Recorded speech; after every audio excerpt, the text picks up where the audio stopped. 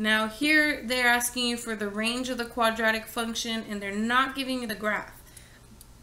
But we know in order to figure out the range, all we need to know is whether this is opening upward or downward and then what the y value of that vertex is. So I do know that because this is a positive one here, it's going to open upward. So then I know that range is going to be from whatever that y value is up to infinity.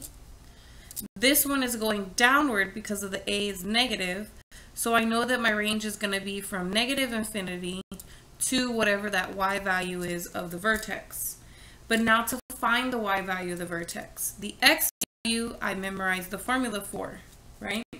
So we're going to do negative b over 2 times a, which ends up being negative 2, and then you're just plugging in negative 2 into the function. So you get 4 minus 8, which is negative 4. So then what is the range? It's negative 4 to infinity.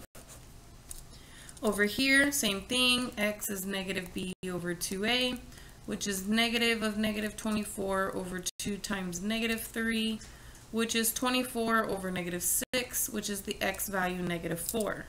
So the y value is negative 3 times negative 4 squared minus 24 times negative 4 minus 47.